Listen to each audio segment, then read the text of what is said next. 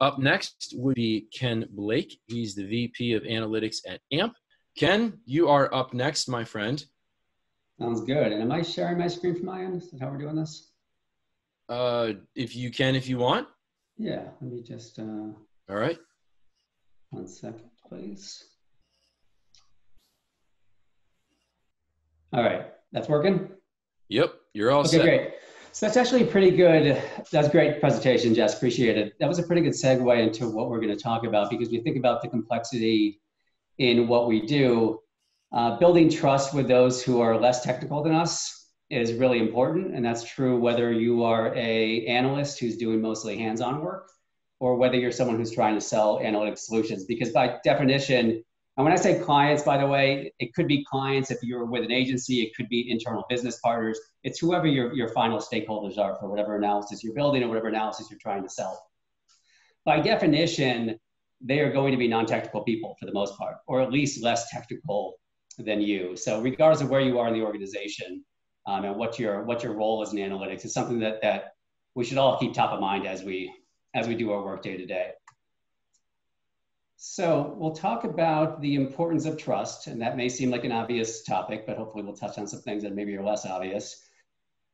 I'll give my perspective on what a trusted relationship looks like, and I'd love to get your thoughts on that as well.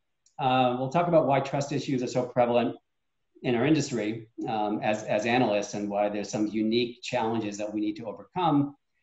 I'll share my views on where I think analytics teams stumble the most in building trust with clients. And then we'll close with a talk about a path for gaining trust with clients. All right, so first, the obvious reasons why trust is important. You need to win new business and you need to maintain client relationships. It's as simple as that. No matter how talented your analytics team is, if you don't have that trust with the client, you're not going to get very far in either of these two areas. But a couple less obvious areas is, one of them is, our work really has no value if it's not actioned against. And without trust in us as analysts and the analysis that we did, clients are going to be much more hesitant to act upon it, which essentially renders all of our efforts meaningless. So one of the key indicators I look for when I'm evaluating trust with my clients is how often and how extensively are they using the work that we provide, versus if we do an analysis and it kind of sits on somebody's desktop for a while, but it never gets actioned against. So that's one key piece. The other key piece, and this is more of an agency need, is it's important to avoid what I call legless work. So legless work means if analysis has legs, it means it makes its way around the client's office. So beyond just the stakeholders that you're presenting to and that you're dealing with on a day-to-day basis, an analysis with legs will make its way to other parts of the organization, and hopefully senior parts of the organization, which is important for your exposure, and it's important to grow the work that you're doing with that particular client. And second is, it leads to that additional work that provides business value both to you as an analyst in your company, but also to the client. So all four of these, some of them are more focused on the kind of that selfish view of why I need to build trust with my client. It's also important to the clients for them to have trust in you. So what does a trusting relationship look like? The first piece is everyone understands their strengths and weaknesses, and most importantly, they openly acknowledge them. So we talked before about how you're going to be specialists in your role, and you're probably dealing with a bunch of generalists. One sign of trust is where clients are letting you do what you're best at, and they're focused on doing what they're best at. Communication is efficient and purposeful. This is sort of related to the first one, in that if you find that your conversations with clients feel a little micromanaging, that's typically a sign that there's not great trust between the two organizations. Ideally, what the clients are doing is, from a communication standpoint, is they're very purposeful in what they're asking for, and they trust that you'll take and run with it. So that's another sign I look for when I look at a client relationship. And the most important piece is that shared vision, and that all stakeholders describe the same shared vision. So something I also look at when I'm evaluating trust is I'll ask the clients, what is their articulation of what we're trying to accomplish together as a team? And I'll get that answer. And then I'll ask my analytics leads, what is their articulation of that shared vision? If there's a significant difference in the way they answer those questions, there's either a trust problem now, or you will get to one in the future. So that shared vision is absolutely critical. So let me pause here and open up to the group. What, in your organizations or in your work, what indicators do you see of either a relationship that is trusting or one that is maybe less so? Yeah, Ken, I'll take this right off the bat here. So I wanted to mention something about that first one. Everyone understands their strengths and weaknesses. This comes along with just being honest. So like, hey, this is our specialty. We work, with predictive models. We don't work with segmentation or whatever it happens to be. Being honest that we're not the experts. We have a way of thinking about this, but we're open to learning from other people because we know that we're not the be all end all, and the buck doesn't stop with us in terms of what the methodology is. Really important for analytics people to be honest about, here's where my knowledge is, and I can always augment that knowledge. People don't like to know that, oh, we're the experts and you can't go to anyone else, because it doesn't seem cooperative. When you say that you're willing to learn, it means that your clients are willing to them, it means that you're willing to listen to them more. So I really wanted to add that in there. I thought that was important. Yep, great point. Anyone else? Hey there, it's Kathy. The middle one is really interesting to me, and I wonder if this is the place where you touch back to the idea that you're an insight provider, not just a reporter or a measurement person. Figuring out how to come to the same page at the right time in the process there seems like it allows you to get to the same shared vision. I worked in 3 or 4 different teams in different places in a B2B technology company. And I found different levels of success in getting that agreement on being an insight partner and being invited into the conversation in order to be able to show each of these 3. Yeah, absolutely. And one, the 2 ends of the spectrum there times are, what I love to hear from a client is, hey, we have this idea. Can you guys come, as analytics people, come back with thoughts on it? And it could be sizing the opportunity. It could be validating that it truly is an opportunity. That's a great conversation to have with a client, because that shows that they want your input and they understand that the data and the insight is ultimately what's going to drive success. What you don't want to hear is, and I've had clients like this too, who give a laundry list of, can you pull all these metrics for me? Yeah. Without the context as to what are they trying to do with it, because that's where we just can't add the same level of value as if we were truly part of the solution rather than just a hands-on keyboard at the end. Yep. Thanks for that, Kathy. Anybody else before we move forward? Okay. I have had an experience where people usually confuse between analyst and analytics professional.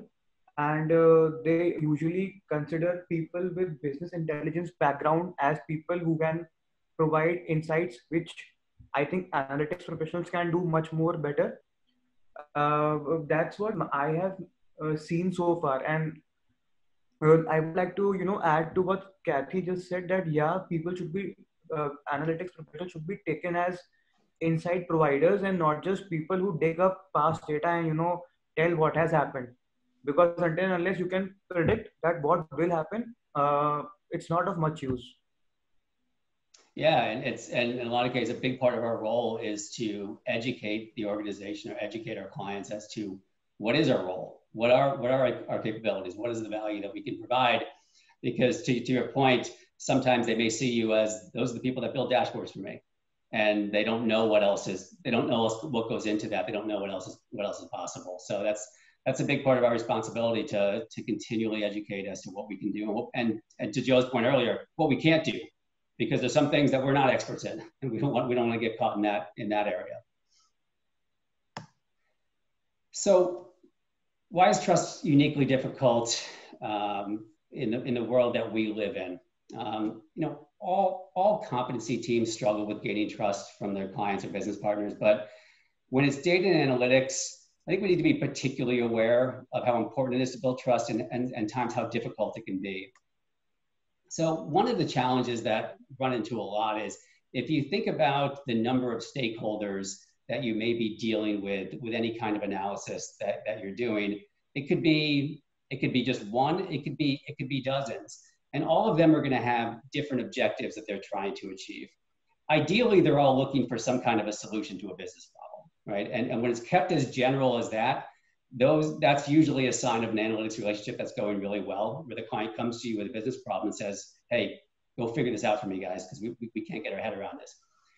But then you also have people who essentially want the analysis to validate something that they've already concluded, right? And typically there's some confirmation bias there. So they're looking for something that is going to validate what they already think. And they may have a harder time embracing conclusions that conflict with that. And then some are just looking for ammunition to convince others. So they've decided what the right decision is, and now they need to go convince their boss or other their peers that their idea is right. So you've got those three competing objectives, which often would, if you just followed them, would yield to a different type of analysis. But sometimes you actually have these three competing objectives within the same person that you're dealing with, which is a whole different story, and even more complex and more challenging. So our role is to consult with our clients to help them reconcile these three areas. And there's probably others that we can come up with, but those are three of the ones that come up a lot, to help them reconcile what are they truly trying to solve for, and sometimes hold their hand through the reality that the analysis is not showing what they thought it would.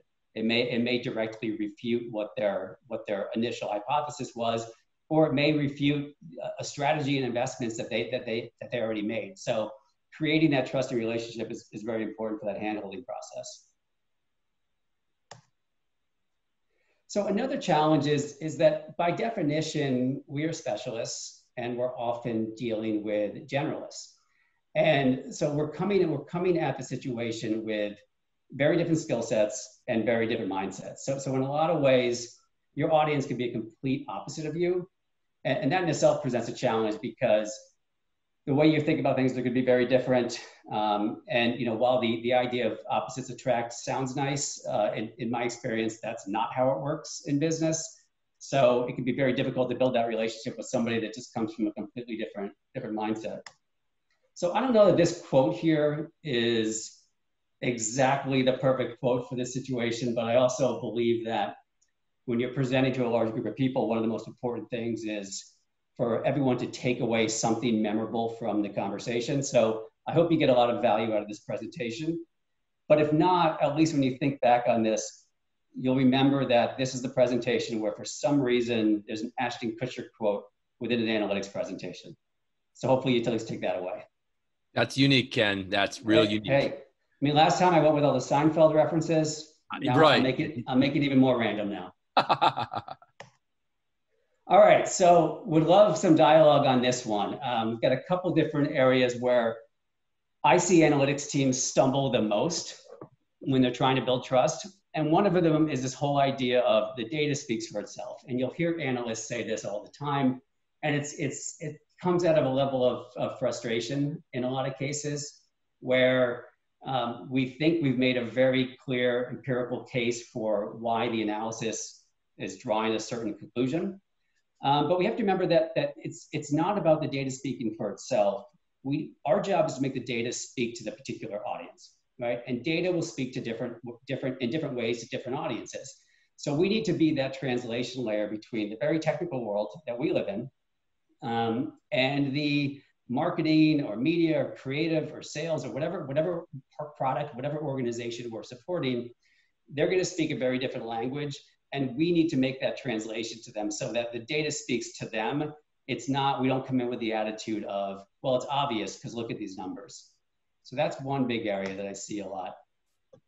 A second one is around this idea of we're focused on trying to be right rather than focused on getting it right. I'll explain what that means. And another offshoot of this is the comment that you'll hear from a lot of analysts that the client just doesn't get it. So you see the cartoon here where kind of an insulting mindset that can pop into our head.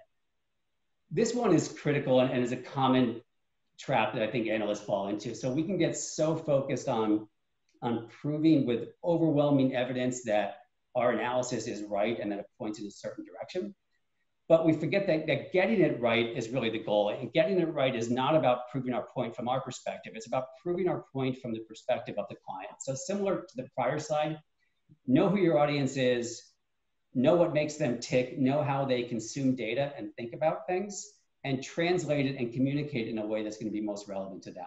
That's a critical piece to building trust. And then this one you'll see a lot too, and this kind of goes to the other side where we as analysts can at times be hesitant to share bad news. And depending on what kind of an organization you work in, you may get pressure inside your organization to not share bad news. You know, especially if you're with an agency where you may be analyzing work that your company recommended. So clearly there's a sensitive situation here and something that needs to be handled as a team internally. But my main piece of advice here is, you know, start with a truly objective view of what's happening from a factual standpoint as to what your analysis is saying. You know, kind of taking that referee or umpire mindset where you see your job as calling it a ball or a strike, or the runner was out at first base, or did the football player catch the ball before it hit the ground? You can think of any number of analogies. Start with that referee mindset, but then switch it to sort of a combination referee and coach. So here's the objective outcome. That's the referee's job. But here are some diagnostic insights that we can use to make this more effective next time. So in other words, when results of analysis are going to be disappointing to a client or to your internal partners, we're not providing the best value when we just rain on everybody's parade and just leave it at that. Where we can provide value is where our focus is both on providing clarity as to what actually happened, but also providing that more subjective view of here's what could have happened with a modified approach. So let me pause there and open it up again. What am I missing? What other areas do you see analytics teams stumble when they're trying to build trust with a client? Yeah, Ken, I'll pick this up again too. So one of the things that links all of these together is when analytics is really in that the sort of the order taking instead of the strategic partner. So you know all of these stumbling blocks come up because analytics in part hasn't understood really the root cause of what their client is trying to get at. So one of the important skill sets that a good analytics organization or an analytics team has is being able to listen to what their partner's challenges are, but then understanding kind of why those challenges occur. And the data should go after why those challenges are occurring rather than just what they want. So that, you know, you're really solving what their process problems are, what lies beneath what they think is their issue. And if you can get at that second layer that they're not telling you because they don't know it, then a lot of these things will be, you know, a lot of these stumbling blocks will be addressed in that. So I just wanted to kind of bring that up. Yeah, and some of the most trusting relationships come from successfully sharing bad news with a client or sharing something with them that they didn't think was going to be true. Because if you can do that successfully, now they realize they have a partner that they can rely on to make them look better. Because no matter what the client says, no matter what any of us say, all of us are trying to grow in some ways. We might be trying to get promoted. People are trying to get more notice internally, more credit internally. So they look at their partners as people who can help them get ahead in their career or accomplish whatever they're trying to accomplish. So the more that we can get them to think of us as partners on that path, rather than potentially threats to that path, the better off we'll be. Anything else here? Yeah, I'd like to add something. Yeah. I've seen analytic teams like define predictive modeling problems without even looking at the data itself, like without knowing what kind of a data you have or what other data can you collect. So defining problems before that is somewhere you can stumble upon with some problems. Yeah, absolutely. I mean, yeah, because I think a lot of times in analytics, we think the rest of the organization does things like that, where marketing comes up with ideas that aren't fully vetted, and they do, right? But we can fall prey to that same problem by deciding what the solution is before we've even figured out the viability of it. Or to your point, Vivek, do we even have the right data? Absolutely. So that exploratory piece is critical for any kind of analysis, especially for a model where I think in a lot of cases we kind of get in our head as to what kind of model or what kind of segmentation should be built before we've really done the proper vetting up front in terms of what's possible and what ultimately are we going to be able to do effectively. Yeah, and I think sometimes, problems can be solved by a simple machine learning model instead of diving into deep learning or something. Yeah. So. Yeah, absolutely. Yeah. Can I just have a question? And I just wanted to hear your thoughts on it. I have seen that centralized analytics teams perform a little less efficiently as compared to decentralized. And by decentralized, I mean there is one or two analytics professionals in each team. So they have the specific domain knowledge and they have the necessary skills as well. Because I know I was once assigned analytics challenge for for an investment firm, and I had very little knowledge about the financial instruments which work. So first I had to study a lot about the financial instruments, and then I was able to provide analytics based solutions. So what do you think is a better idea in terms of team structuring? Should it be centralized or should it be decentralized? Yeah, it's a good question. I'm not sure that the answer is always one way or the other. I think it somewhat depends on the level of complexity or differentiation between different parts of an organization. I think the benefits of a centralized organization is more likely to have shared learnings, easier to move people around, to cover the ebb and flow of work. But to your point, if the downside of that is we have a bunch of analysts that may be very technically skilled, but they're not strategically knowledgeable about what they're doing, then that goes back to what we were talking about before, is that if our job is to provide insight and solutions and not just coding and dashboards, we need to have a deep understanding of that part of the business. So I'm not going to answer the question centralized or decentralized as a definitive answer. I think it really depends. But ultimately, the outcome that I'd be looking for, and the outcome I do look for when I'm building teams and trying to grow teams, is do we have enough, for those that are doing the day-to-day work, do they have enough knowledge and are they embedded closely enough with that part of the business to be anything more than a technical resource?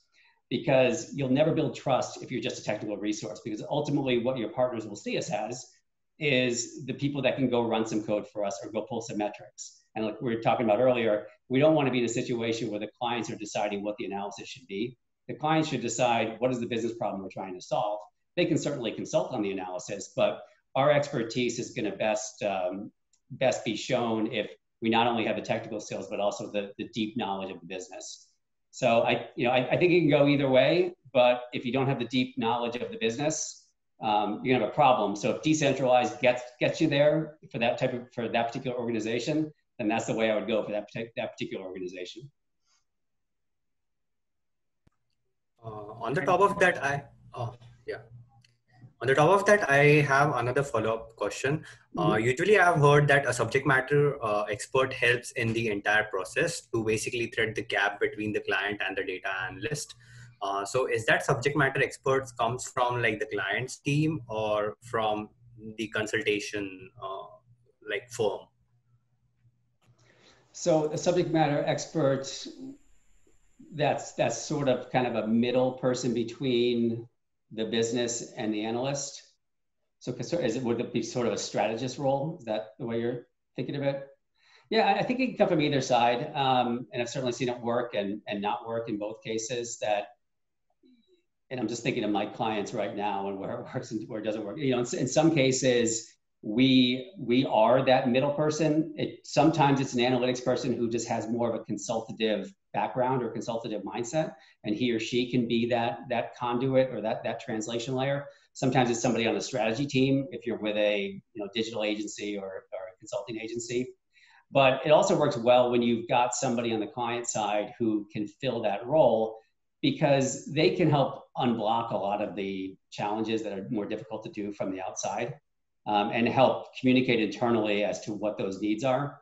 So going back to analysts not necessarily, or clients not necessarily understanding what analytics can do for them, having that internal person can be really valuable, especially if you're dealing with a really complex organization. And the skill set you want that person to have is you don't need them to be a deeply knowledgeable analytics person, but ideally they're deeply knowledgeable about the business and have a good working knowledge of analytics, because then they can bring that piece together. So it can work both ways, but that person, whether it's one person or a group of people, is really critical to the work that we do. All right, so we've talked a lot about why this is hard to do and all the ways that we screw it up. So let's be positive and talk about what ways can we solve for this.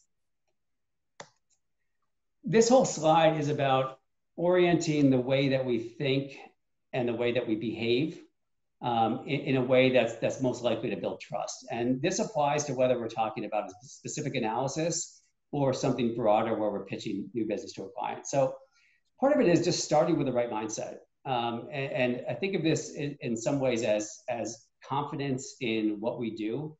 And to keep in mind that no matter how much a client may nitpick an analysis or ask questions or challenge things that we think are obviously accurate or obviously true, the clients need your expertise. They hired you, right? They've either hired you or they're at least having a conversation with you about potentially hiring you. So they need your expertise. They know they need your expertise, and they want to have a trusting relationship. So even when a client relationship is difficult and it may not feel trusting, they want to get to the same place that you want to get to. It's critical to them for all the reasons that we talked about earlier, and that they want the analysis that they get to be something that they're confident in, that they can go act upon, and that they can share it across the organization. So think of this as a partnership to get to a trusting relationship, not something that is solely on the part of the analyst. So think and speak like a generalist. When I look back at analysts that I've had on my teams over the years, if there's one behavior that distinguishes one that's really strong versus someone who may not be as strong, I think about how do they behave in terms of the kind of questions they ask, or even what their mindset is when they're hearing a client articulate a business problem. So if you're an analyst and a client has articulated a business problem, if your mind immediately goes to what data do you need to pull, what queries do you need to run, I would take a step back and think, is this really the time to start with that kind of with dealing with the tactics of the mechanics? Mindset should really start as, what business problem are they trying to solve? Why are they trying to solve it? What's the value of solving it? What are the different ways that we might be able to answer that question? And then get into the data. So that's my guidance for anybody, especially those of you who maybe are newer to the workforce. Try to think like a generalist when you're having conversations with clients. Even if you're not an active participant in the conversation, don't let your mind immediately go to what queries am I going to run, because you're probably going to miss something in terms of the business impact they're trying to drive. And if you're more on the selling side, sell the outcome. Don't sell the process. Clients, we're typically not selling to analytics organizations. We're selling to marketers and salespeople and product people and merchandising and finance organizations in some cases. So they care about the outcome. They don't necessarily care about the process. So focus on what matters to them, not what matters to you. I made the comment earlier about, we can get into that mindset of, well, the client doesn't get it. Spending a day with the creative department, and creative department doesn't have to be that. Spend a day or orient yourself around a competency group that you're not comfortable with, that you don't know a lot about. And you'll quickly realize that we don't always get it either, right? We may always get the analytics piece, but we may not get the creative piece. We may not get the marketing piece. So have some empathy for our clients who are not as technical. Yeah, they don't always get what we're talking about, but we don't always get what they're talking about. So we'll think of that as a two-way street so that you can work together to educate each other and have more productive relationship. And then finally, and I'd say if there's the most important one here is tell the client's story, not your own story. When you're presenting an analysis or building an analysis, ultimately, it needs to be in the client's voice and needs to speak to them in a way that's going to be relevant to them, not what's relevant to you. So one of the quotes I use, which Joe has probably heard many times, over the years, because we worked together a few different spots, is analysis is not priced per pound. So if we need 50 slides to tell a story, fine. Use 50 slides to tell the story. I'd be surprised if you need that many, but think of it in terms of the job of the analyst is not to share everything that you did with the client. The job of the analyst is to share what we found and why it's important to them. So brevity and being concise is a great way to not only be more efficient in our work, but also build trust with the client, because it shows them that you understand what they're trying to accomplish and you're speaking to them in their language. And that is it. So happy to take any more questions or hear any more thoughts. Here's my contact information. I'd love to chat with anybody who wants to talk more. Any other questions or closing thoughts? Joe, I know you'll have something. Always. Well, then you've got other topics to get to, so you don't have to. Yeah, no. I like the summary. I think it really, especially that speaking like a generalist really kind of, that's where I was coming from too. Like it's important for everyone in analytics really to think about what the business question is. And then that's what we're delivering the story on, is the answer to the business question. And so if we can get those two things, that's how we really start to build trust. Yeah, exactly. I want to say thank everyone for coming. Please don't forget to fill out the survey. And for those of you who did come and you did stay this whole time, feel free to connect with me either through the email address listed on the screen or through mine directly. I will put this right now in. That's my email. Feel free to contact me. I'm willing and able and would like to talk with you for about a half an hour just to kind of see what your positions are, what your challenges are, and how we can help, how we can sort of collaborate, cooperate, to see what we can do. So that is part of a kind of an offer that I want to put out there, just because you stayed for the whole length of time. So that'll keep you up to date as well on what we do and what's coming up next with the forum. Are there any last minute questions here? All right. Well then, Ken, thanks for the presentation. Good to see you. Good to hear what you have to say. Always insightful. I really appreciate that. Okay. Jessica, thank you for yours. And thank you everyone for attending, and have a wonderful weekend. See ya.